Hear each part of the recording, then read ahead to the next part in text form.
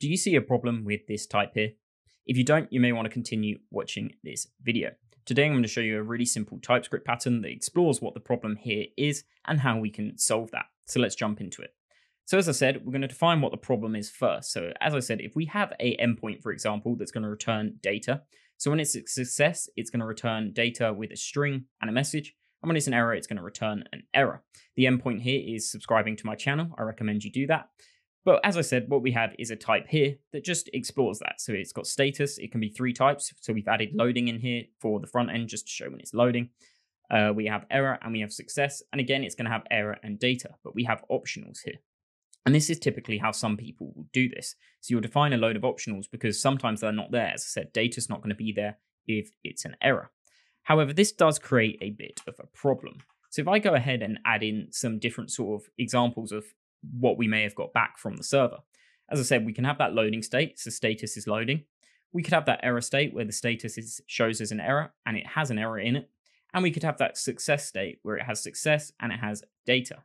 But what you'll see here is there's actually a problem is TypeScript hasn't complained at us when we have an error in this success object here.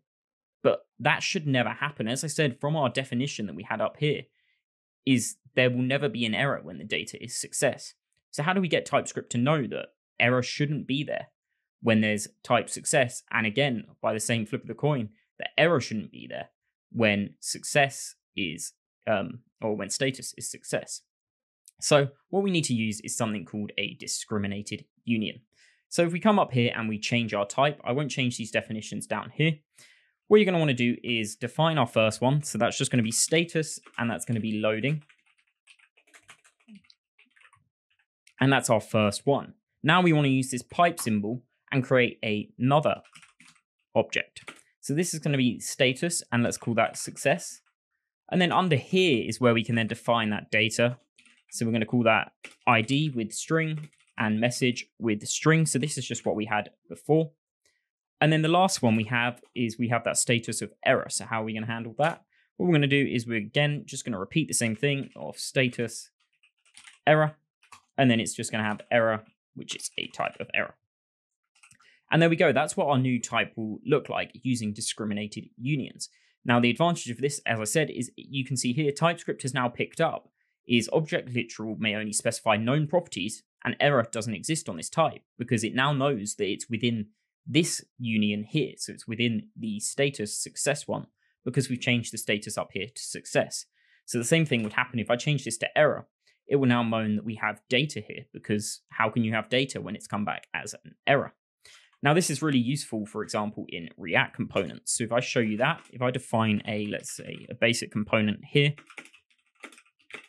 and in here we use some state. So if I say server data, and let's call that set server data, and I just do a use state here. Obviously you would have this coming back from some way of however you're loading your data within your front end.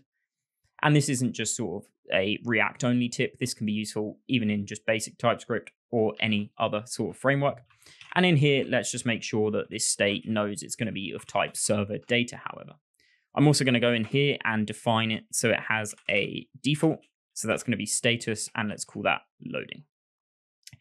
Now, there is a slight issue that you may run into when doing this that you have not run into before. And that's going to be if we destructure this. So if I come in here and say, I want to get the status, I want to get this error, and I want to get the data off server data.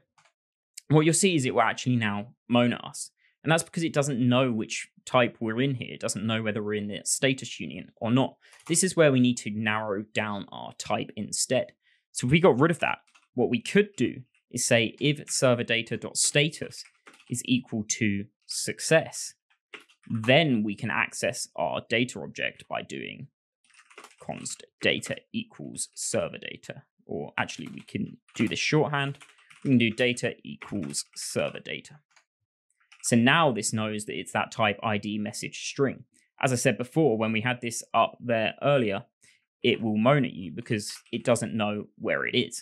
But now it does know because we've done this type checking here, or this narrowing down, this type narrowing, to say that everything within this if now knows it's in the success, so it's only going to be looking at that success union there. And the same thing would happen for error, for example. So if I change this to error in this bit here, you'll see that it will now moan at me and say that data doesn't exist within that object, but we could change this to error, and that does exist. This is really useful if you want to do even component level sort of variants. So if we had, for example, a button with a variant, so if I did something like type button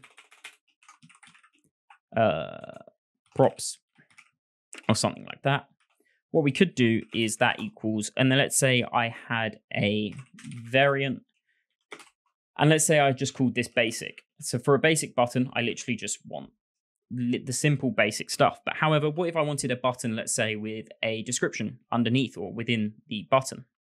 What I could do is I could come in here and then do a union and say variant is going to be with text. And then under here, I could define the text as a string. Now, why this is better is because, as we defined earlier, the problem is someone could have earlier passed in a type of where the variant was basic, but they could have passed in text and TypeScript wouldn't have actually moaned about it. However, here with this setup and these discriminated unions that I've shown you, TypeScript will now moan if you put in the variant as basic and you put in text with it. So you'll see that there wouldn't render the text and you'd know where the issue is. So as I said, guys, it's a really useful tip. It's pretty basic, but you'll begin to use this everywhere once you've seen it, and you'll wonder how you weren't using it before. If you have any questions, please leave a comment. And as always, please subscribe, and thank you for watching.